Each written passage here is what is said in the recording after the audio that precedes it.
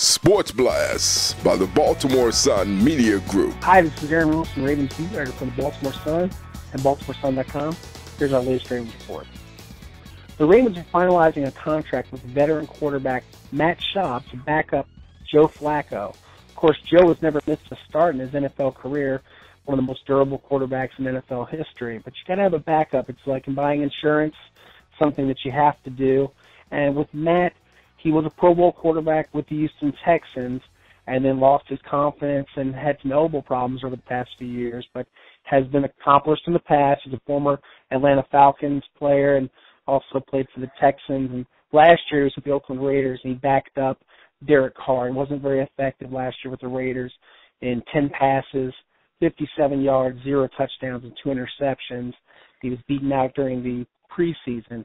That said, he's more than qualified to be the backup to Joe Flacco, and in a pinch, I think you could get some solid starts out of Matt Schaub if Joe Flacco was to have an injury. I think in this way they've upgraded over Tyrod Taylor with more of a pocket presence with Matt Schaub, and they've obviously not as athletic as Tyrod, but a very experienced quarterback at 33 years old and has a decent arm whenever his elbow hasn't been bothering him. My understanding is he's healthy now, and the Ravens are finalizing a multi-year deal with Matt Schaub to be the backup to veteran quarterback Joe Flacco. So Matt Schaub is another piece to the puzzle the Ravens adding to their roster, and still looking for a tight end, a wide receiver, and ideally they would like some more cornerback depth.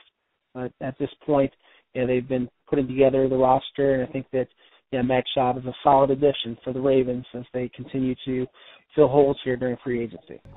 Reporting for the Baltimore Sun and BaltimoreSun.com, I'm Aaron Wilson, Ravens beat writer, signing off for the latest Ravens report.